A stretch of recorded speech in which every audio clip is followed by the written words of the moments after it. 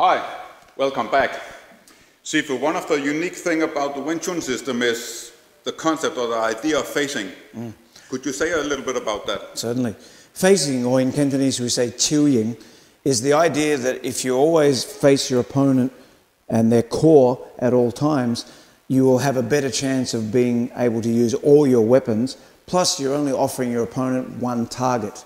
A lot of martial arts systems will fight with a semi-side-on or side-on position.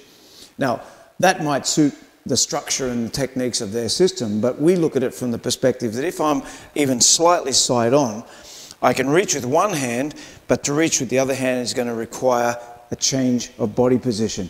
And perhaps I'm not fast enough to turn before my opponent can hit me. Equally important is the fact that if I'm semi-side-on, I actually expose myself in three areas. Morten could hit my front, he could hit my side, and he could hit my back. He can reach all those targets from here. But in Wing Chun, we believe that if I face square on, so if I face you 100% front on, you can only attack the front. And that means if you can only attack the front, that's one target that you have, but I now have two, if not three weapons to protect and counter with. So as long as I face you, you throw an attack at me, no matter what it is, if I face you, I can reach equally with both hands at the same time. But for you to change hands is going to take time. So if I stop that first one and you try to throw a second one, as long as I face you, I cut off your avenue to that attack. Another thing about facing is it makes you a lot stronger. If I've intercepted a punch with my body turned slightly and you put pressure there, it's actually quite simple for you to push me out the way. But if I'm facing you and you put pressure there, I can make you lose your position. And I'm not using any strength to do that. I'm simply making sure that as you come in, I adjust my stance so that I'm square. And if you're throwing multiple punches at me, it doesn't matter how many punches are coming, if I'm front on and square, you can't get in because there's a barrier in your way all the time.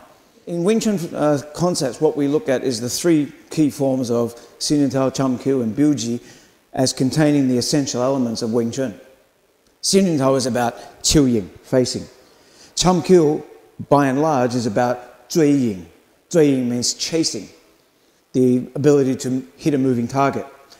Biu-ji teaches us the disadvantages and the skills to get out of the situation when you have Bai Ying.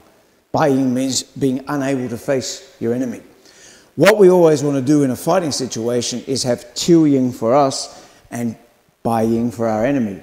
So if Morten attacks me with a quick burst of punches, I want him turned away. This is Bai Ying for him, but for me, it's always CHIU YING.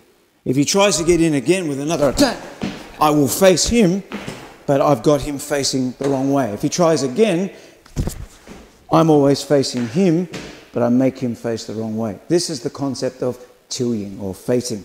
Being able to always use all your weapons, and you notice my movement is very small. Morten is virtually going from one side to the other, whereas when he attacks me, I only have to change a tiny little bit, and I've already got his line.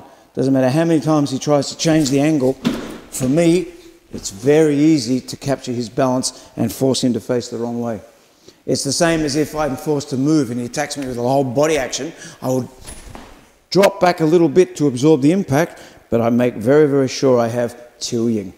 So at this point now, I can reach him with two hands. If he wants to hit me with the other hand, it's going to take him a lot longer than me to get there. And for Wing Chun, this is the essential concept. Face your opponent at all times.